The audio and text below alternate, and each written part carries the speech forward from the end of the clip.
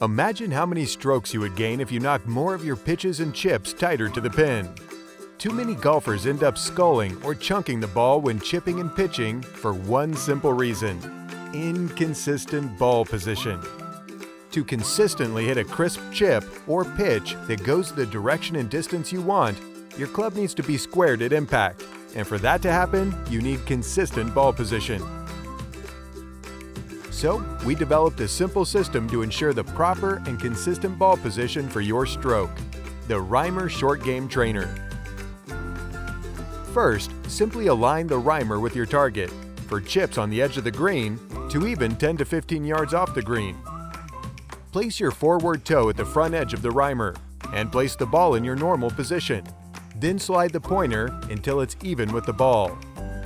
Start with a short chip or a pitch up to 15 yards. Chip or pitch a few times, and note if you're missing more to the left or to the right. Move the ball and the slider until you find the perfect ball position for all the different shots: short, long, high, and low.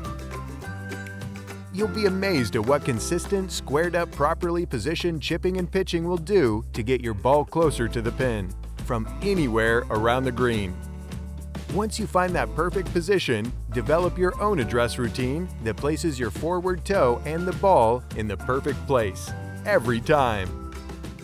The Reimer Short Game Trainer by Carsley Golf.